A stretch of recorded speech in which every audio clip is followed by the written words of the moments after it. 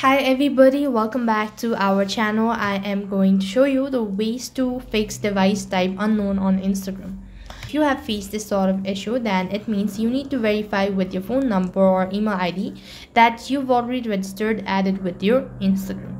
So in order to fix this sort of issues, the device type unknown error on Instagram, you could first of all check your login activity to identify unfamiliar devices, then log out any suspicious ones. To identify that, go to your profile and then here tap on the trap bar icon. And next thing you could do is your activity. Under it you could see your account history, all that. So here you could go ahead and see about information as well. And now next thing, what else you could do is you could go ahead and log out of all the suspicious device, or else you could also go ahead and change your password.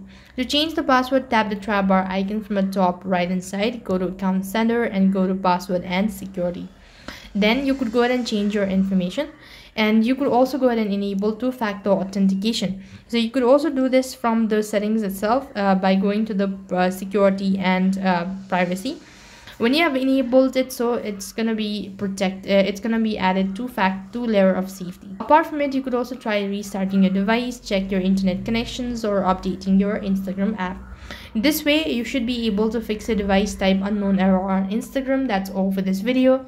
I hope the video was helpful. Make sure to like, share and subscribe to our channel. Thank you for watching. See you in the next video.